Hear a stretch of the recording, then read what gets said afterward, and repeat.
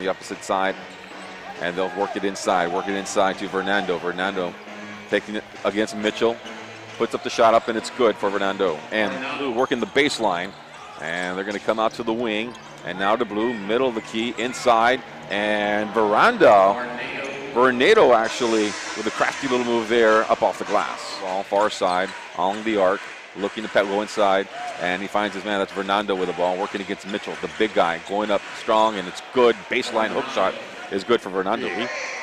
Going on a little run here against the LA defenders as they work the ball inside the big man Varnado. Varnado will put up a shot. A little 12-footer is good there for him. Spark plug for us.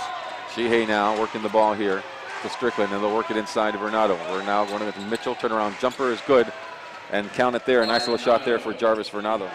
With the lead here, 105-96. Varnado with the ball.